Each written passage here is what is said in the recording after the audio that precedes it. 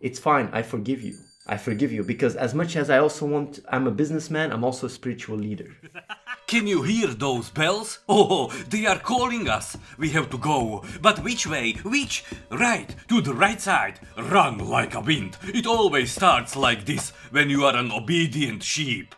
Welcome to the most important building in the whole Clash of Streamers game. The Church of Athene. Get down, bitch, on your knees and submit. Start praying to the Lord of Logic who clicked so hard he became a Dubi king. You may say, oh, no, no. You may refuse, you may resist, but you will be missing on his blessings. No extra gems for you.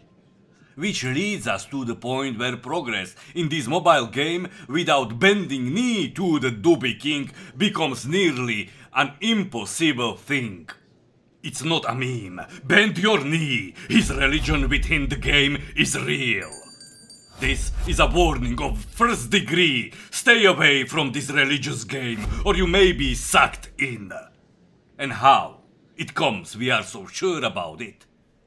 In the church, you will be able to unlock the scriptures from Athene's book, and chapter 7 clearly states, don't feel too bad if you fall for the brainwash. Even people smarter than you did. As you can see, slowly but surely, you will be led to the submissive state, as it was revealed in chapter 8. Logic is the language of the Lord. You can use it to pray to him. This, ladies and gentlemen, is some serious shit. And I can assure you, it's not a joke.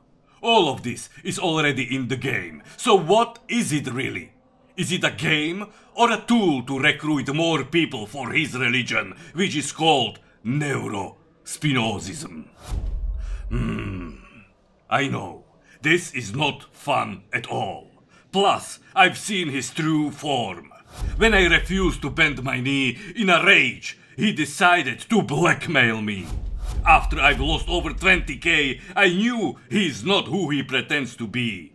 He is portrayed as a crypto Jesus. But his action says otherwise. So what do you think? Who is he? Is he a crypto Jesus? Or is he an antichrist? Grab your holy sword and leave the comment below. And so until then, stay safe, my friend. Bye bye.